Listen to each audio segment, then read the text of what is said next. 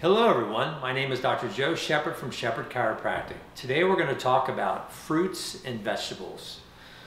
I am 57 years young. I have been a vegetarian for 37 years of my life, and I have consumed fruits and vegetables majority of all that time, and it's what I eat most of the time as opposed to meats and dairy. Now, the US RDA and the CDC recommend that an average adult has 5 fruits and vegetables every day, and for children it is 3 vegetables and 2 fruits. Okay, and the CDC has also determined that only 10% of the population eat that amount of the recommendation.